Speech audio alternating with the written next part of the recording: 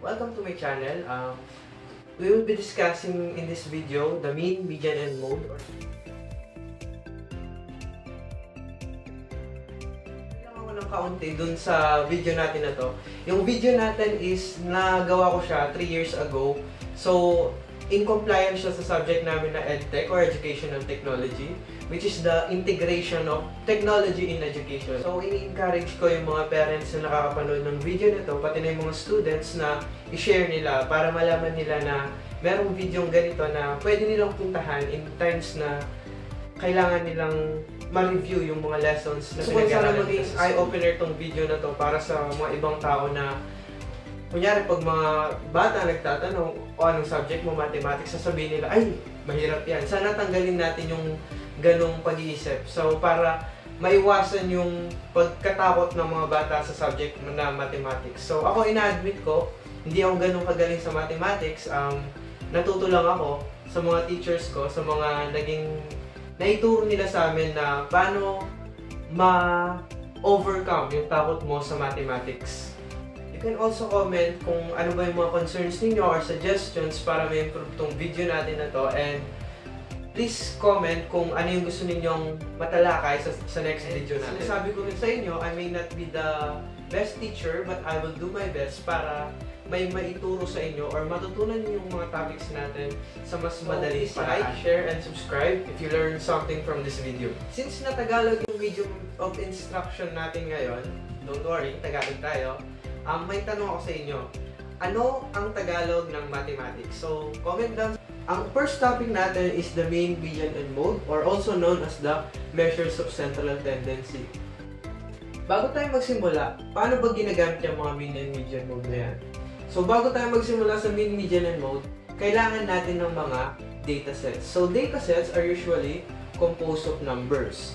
So, saan ba nanggagaling yung mga numbers na yan? Ang mga numbers na yan, they may come from experiments. So, kung may experiment ka, yun yung mga numbers na pwede mong makuha dyan.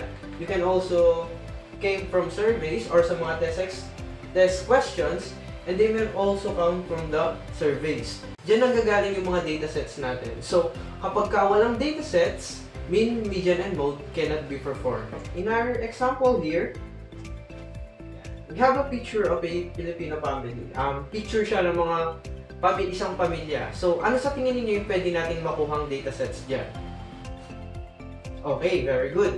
Pwede nating makuhang datasets yung mga age ng mga tao dito sa picture. So, meron tayong 13, 29, 61, 37, 10, at 54. Therefore, makakabuo tayo ng datasets na 13, 29, 61, 37, 10, at 54. So, yan ang example ng datasets natin. Isa pa. Okay, may kilohan tayo. Kunyari, ang kilo ng pusa is 10 kilos, ang baboy is 35 kilos, and yung aso natin is 14 kilos. So, makakakuha tayo ng datasets na 10, 35, and 14. Malinaw? Okay, next. Example, sa supermarket. Paano tayo makakakuha ng datasets sa mga ganito? Example, ang apple natin is 10 pieces. Ang carrots natin is 20 pieces. Ang mushroom is 15 pieces. So, makakuha tayo ng datasets sa mga pictures na yun. Since na alam na natin kung saan nakukuha yung datasets at saan sila nanggagaling, let us now proceed to the mean. Sa mean tayo. Mean is simply the average.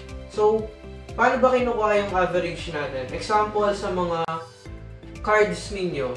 Ang kinocompute natin ang mga cards ninyo, kukunin natin yung average using the mean. So, paano ba gagawin yan?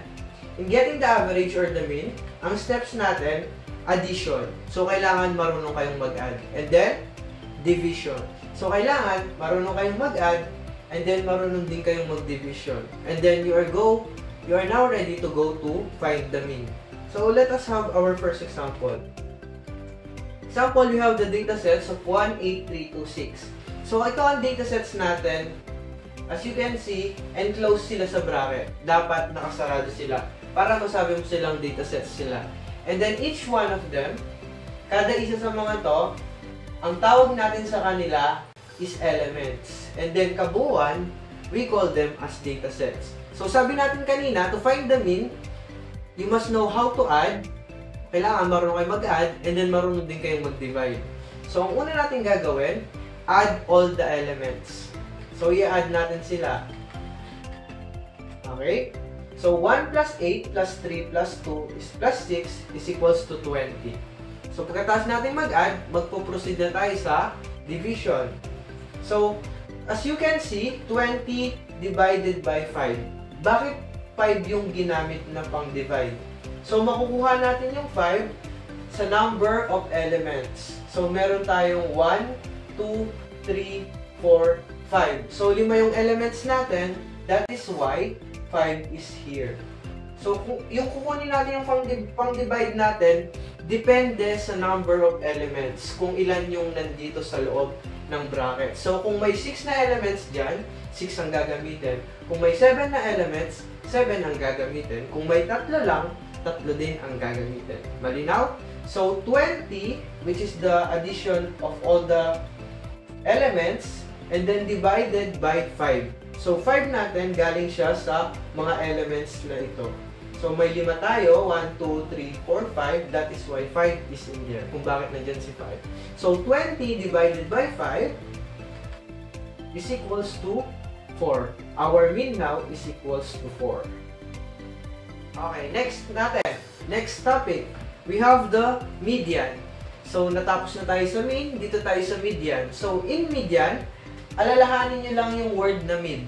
Pag sinabi natin mid, it is simply the middle. So, gitna ang hinahanap natin. So, in getting the median, example, meron tayong example dito, 18326. We have the data sets of 18326. So, ang una mong gagawin, arrange the numbers into ascending or descending order. Pag sinabing ascending, pataas. Pag sinabi namang descending, is pababa. So, gagawin natin dito, arrange natin sila into the ascending order. So, ascending order, mag-umpisa ka sa pinakamababang number. So, pinakamababa is 1, 2, 3, 6, 8. So, ang datasets natin ngayon is 1, 2, 3, 6, 8. Pagkatapos mo silang i-arrange into ascending or descending order, so, kahit anong gamitin mo, ascending or descending or pataas or pababa, pareho lang yung magiging outcome ng sagot natin. So, it's up to you kung anong gagamitin mo, ascending or descending order. Pareho lang ang magiging kalalabasan ng magiging sagot natin. So, next step natin, after kunin yung, ayusin sila into ascending or descending order, ang gagawin mo, i-divide mo yung mga elements into 2 equal parts. So, magdi-divide ka doon, gagawin mong balance yung mga groupings nila. Paano ba yan? So, i-group natin si 1 at 2. Meron tayong 1, 2 elements. And then, i-group natin si 6 at 8. 1, 2 elements. So, pareho silang may tag 2 elements. And then, it means balance na sila. So, sinabi natin, ang median is the middle. Ano yung nakagitna natin? Si 3. So, ang median natin ngayon, or ang middle natin, ang magiging sagot is the next example natin sa median. We have the data sets 13, 29, 61, 37, 10, and 54. So, ang unang gagawin natin, arrange them into ascending or descending order. So, ginawa natin dito, ascending order siya. So, 10, 13, 29, 37, 54, and 61. So, pataas yung ayos natin. After that, ang gagawin natin, divide all the given elements into 2 equal parts. So, meron tayong 10, 13, 29, which have 3 elements. We have 37, 54, and 61 na tatlo din yung elements niya. So, 1, 2, 3, 1, 2, 3. Dalawa na silang parehong tagtatatlo yung elements. So, means balance na sila. Eh, paano yan? Wala tayong middle na naiwan.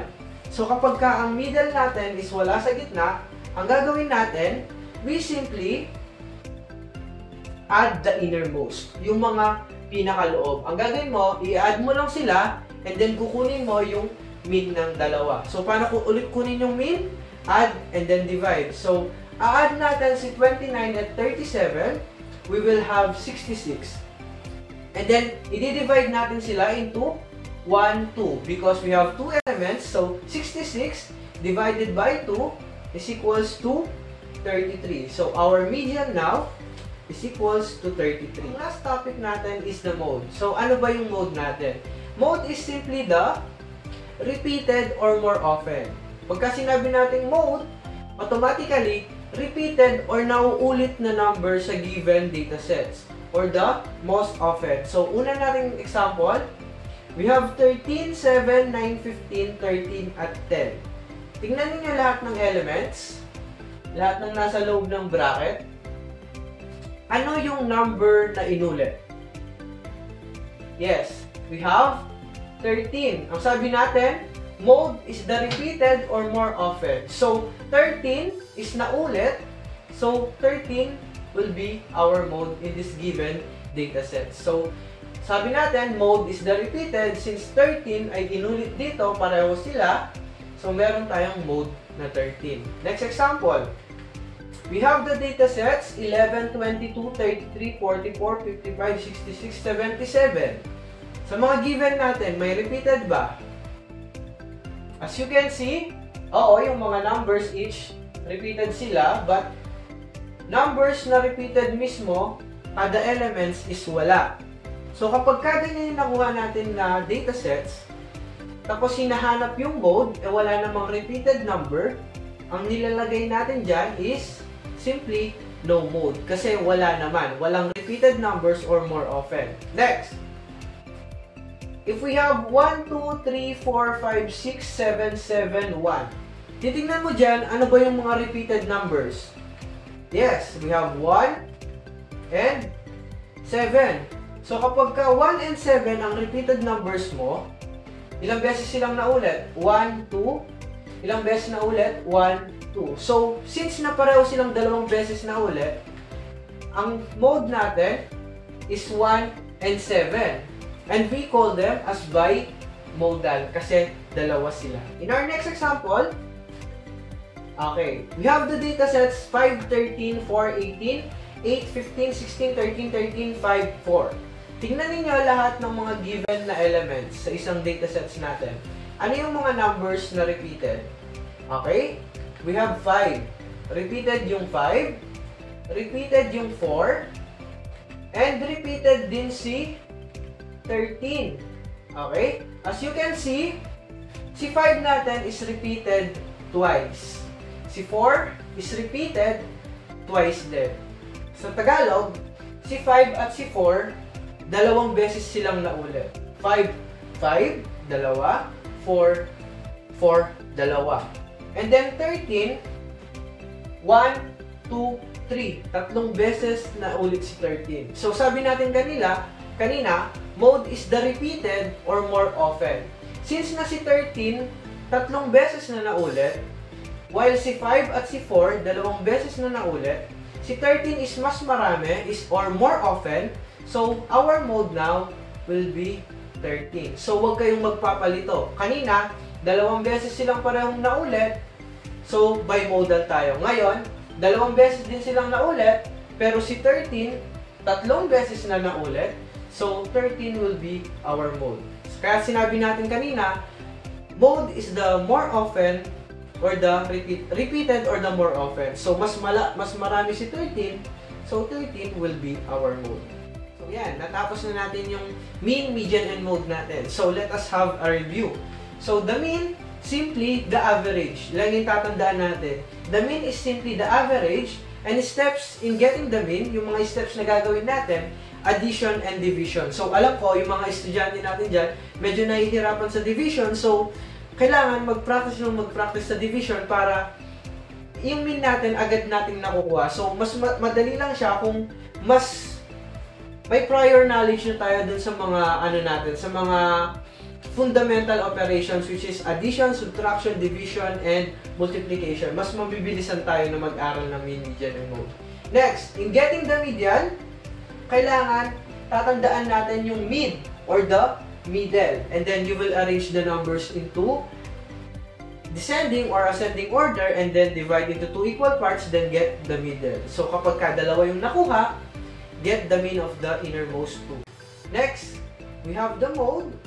It is the more often or the most often or the repeated. Siyempre, bago matapos yung video natin, mag-e-exam tayo. So, given is a datasets find its mean, median, and mode. So, we have data sets 24, 18, 25, 22, 13, 17, 16, and 25. So, ang hinahanap dito, find the mean, the median, and the mode. So, kung masasolve ninyo to, kung ano yung mean, median, and mode, please comment down sa baba.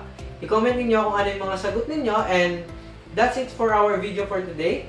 Thank you for watching.